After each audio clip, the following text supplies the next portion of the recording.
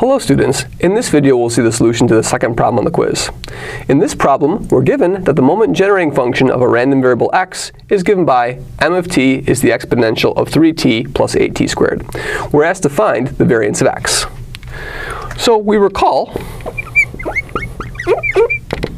that the variance of x is the expected value of x squared, the second moment of x, minus the expected value of x quantity squared.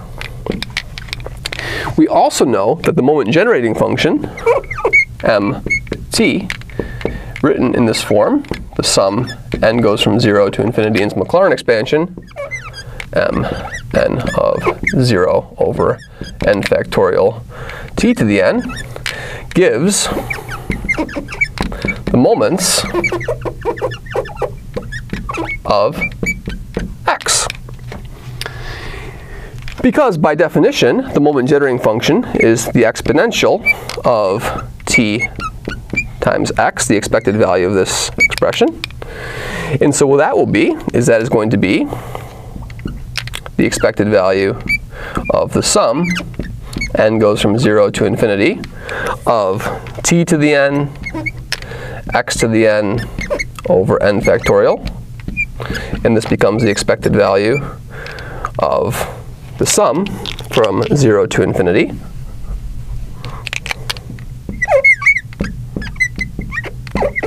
of t to the n over n factorial, the expected value of x to the n. Comparing these expressions, we see that the nth derivative of m at the origin is exactly equal to the expected value of x to the n. And so in particular, what we can do is we can use our formulation and compute derivatives of this. So I need the first derivative and the second derivative. So let's do it. So m prime of t is the exponential of 8t of 3t. So it's the exponential of 3t plus 8t squared. And then by the chain rule, this will be 3 plus 16t. And so in particular, what this tells me is if I plug in m prime of 0, this will be the exponential of 0, which is 1, and this will give me a 3 plus 16 times 0, so m prime of 0 is equal to 3. And that tells us that this term right here is 3, and 3 squared will be 9. Now we compute the second derivative. So m double prime of t